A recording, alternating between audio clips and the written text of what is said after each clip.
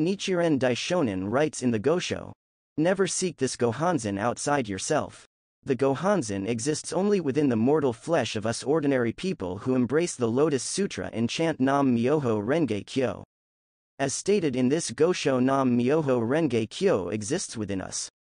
But for some reason, it is very difficult to manifest Nam-myoho-renge-kyo, or we cannot seem to bring it out. That is why we are mere mortals. Then how can we manifest it in our lives? We can bring it forth by just vocalizing Nam-myoho-renge-kyo.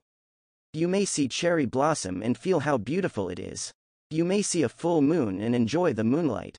You may see a cockroach and feel disgusted. By seeing these things you feel these types of life conditions. You may be moved by hearing beautiful music or be motivated by hearing your favorite speech on YouTube. You achieve these through your ears. You're related to your Gohonzon through vocalization.